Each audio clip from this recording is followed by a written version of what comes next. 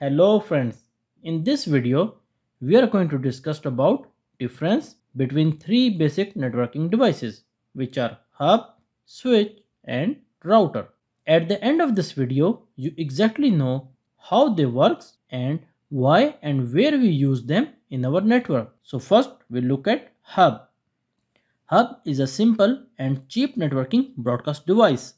Hub are used to connect all of your network devices together and create a LAN network. There are two or more connection points called ports which are used to connect network cables. Let's see how it works. Whenever a PC sends data to Hub broadcast or repeat that data to all of its ports except the sending one. It works like this. Data come in and data clone come out on all interface of Hub and sent to all connected devices. Hub is considered not be intelligent because it does not filter any data and does not know where the data is to be sent in the network. Hub is just like a WhatsApp group. If anyone send a message in a group, every member received it. Hub having many disadvantages, one of them waste of bandwidth. So even if this PC want to send data to this PC only in the LAN network, all other computers also receive that data even that data was not for them. So this is not only create security concern but also create unnecessary traffic on the LAN network which waste bandwidth. Also remember, transmission mode of hub is half duplex, means devices can't send and receive data at the same time. If two PCs send data at same time, it creates data collision and this will cause your data become corrupt and need to be sent again. So what we learned today? Hub is a physical layer or layer 1 device as per OSI model. Means he has no knowledge of devices MAC address or IP addresses. Hub just forward the bits 0 and 1s. Hub creates single broadcast and client domain in your LAN network. Transmission mode of hub is half duplex. Means only one device can send and receive data at a time. Hub wastes bandwidth by sending data to hosts who don't want it. Hub is a security risk device because all the hosts received everyone data and hackers can steal this easily. Hubs are old technology and they now be replaced with switches, which we look at shortly. Switch. Switch are key building blocks for any networks. Like a hub, switch also have many ports to accept Ethernet connections from network devices. But unlike a hub, switch are intelligent. The main difference between hub and switch is hub is a broadcast device which sends data from one PC to all. But switch is a unicast device which can send data to a specific host or PC you want. A switch can actually learn the physical addresses of the device, data connected to it, and store their physical addresses, also called MAC addresses, in his MAC table. Let's see how it works. Learning. This is the process of collecting the MAC addresses of linked devices. Forwarding. This is the process of transferring network traffic from one PC connected to one port of the switch to another PC connected to another port of the switch. Let's take an example with small network where we have 4 PC, PC A, B, C and D. They all connected to a switch. Every switch has something called MAC address table or CAM table. This table will store MAC addresses of each device and on which switch port it connected to. To understand how switch work, we always start with an empty MAC table. Basically, I will show you how switch learn the connected PC MAC addresses and their relevant ports on the switch. Let's say PC A want to send data to PC D only. For that, PC A sent the data frame to switch and switch received the data frame from PC A on his port 1. Now switch examine the source MAC address and check in his MAC address table or CAM table. But MAC address table is empty and source MAC address not available in its MAC table. So switch add PC A MAC address into his MAC address table with associated port, that is port 1. After store source MAC address, now the switch check the destination MAC address too. If destination MAC address is not available in the MAC address table, then the switch don't know where to send this data packet. In this case, switch behave like a hub and broadcast that data to his every port that have device connected, except the ingress port. Then the only destination MAC address PC reply to PC A and all other PC ignore that data. Now carefully watch what happened. When switch received reply message on his port 4 from PCD, then switch again examine the source MAC address into his MAC address table. But source MAC address not available in his MAC address table, so switch add PCD address into his MAC address table with associated port, that is port 4. After that, switch check the destination MAC address too. This time he found destination PC MAC address and its associated port in his MAC table. So now this time switch know where to send this data packet. So switch send the data to PC A only without flooding or broadcasting on all ports, because it's already record the PCA MAC address and his switch port in his MAC table. Same this way, when other devices start communication to each other, switch record their MAC address and associated port in his MAC address table and establish one-to-one communication. So what we learned today: switch locate on data link layer or second layer of OSI model.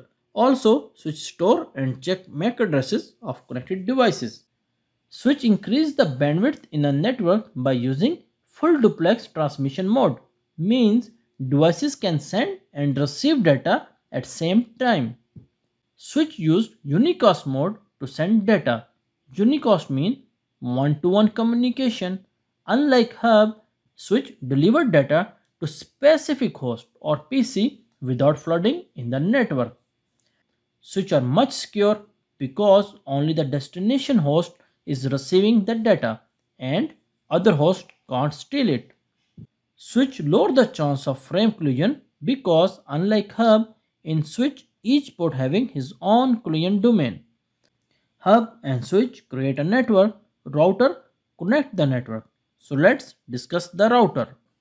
As we know, hub and switch are create LAN network, but what happened when we need to send data between this LAN network or out of internet? That's where router comes in.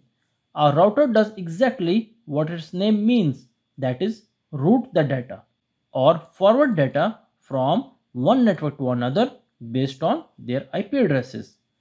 That's why router also called the gateway of the network. The router is an intelligent device and he performs two basic functions. First one is connecting at least two or more different networks, and the second one is providing the best path to access another network or the requested content on the internet. In these days, modern router also perform some other tasks like netting, simply called network address translation. Also, they can provide IP addresses to host by using DHCP. So you don't need to provide IPs manually to your PC. Let's see how it works. To understand what router do, let's take an example. Here we have small home or office network indicated by green color pieces for your better understanding, and it connect to internet with the help of router. Green color basically representing the private IP address network or LAN network, and we have many other network on the internet across the router. What happened if this green PC send data packet to his switch and then switch forward that data packet to the router? What router did? Router check the color or basically check the IP address of that data packet, and if he belong to the same network, router bounce back that data packet to the LAN network. But if it belong to any other network, then router forward that data packet to destination network as per his routing table. Also, in other hand, if router receive any data packet from any other network or from internet with same color or same IP scheme as per his LAN network, he received it, and all of other data packet, the yellow, blue, red, etc., will be rejected by router because these IP addresses were not matched with his network. So the router is basically the gateway of any network. Now here is an expanded view of the router over the internet. For your better understanding, I took 4 different networks here only, indicated by their different colors, and they have their own routers along with their switches and computers. So right now they all are able to communicate within their own network with the help of their hub or switches. Now let's go forward and exchange data between different networks. For example, this green network computer want to communicate with this red network computer. So for that, the data packet have to leave their own network and go out on the internet routers. Internet basically a combination of routers, and once the data packet reach the gateway router, the router will check the destination IP address of the data packet and then forward the data out on the internet to the next router. And then passing from router to router on the internet, it makes its way to red network router and then reach to the destination server or PC. So this is how the router works. So that's it, and now we go first on all 3 devices. As you know, hub, switch and router operate on different layer of OSI model. To want to know how OSI model works or clear your concept regarding OSI model layer, please visit my channel and watch this video. I will share this video link in the description. Also, I will share this video on end of this video. After watching my video on OSI model, you will know every packet traveling over the internet consists of 7 layers of OSI model. The physical layer is just 1 and 0 bits, and you know hub just replicate bits in the network. They operate on physical layer or layer 1 of OSI model. The data link layer is specific to medium over which the data packets are traveling, such as Ethernet cable or fiber optics. End devices physical addresses or MAC addresses are part of this layer. Since switches use MAC address to send data into a network, they operate on data link layer or layer 2 of OSI model. The network layer is where logical addressing or IP addresses are assigned to each data packet. As we know, router perform their job with the help of IP addresses. They operate on network layer or on layer 3 of OSI model. So when to buy hubs? The answer is never. Don't waste your money. You will get the switch in approximate almost same amount. So always buy the switch for your network. Hub have only one advantage on switch, and that is if you want to capture the network traffic for analysis. Hub make your job easy. But if you need to connect to any other network or to internet, then you need a router. The main purpose of router is to connect different networks to one another. Router performs some other job also to make your life easy, like netting, which is necessary if you want to connect to internet. Router also have DHCP server on board. Thanks to DHCP, you don't need to manually configure IP addresses for any host in your network. Well, that's it for today. Thank you for watching. Please don't forget to like and subscribe and hit the bell icon. Thank you for watching.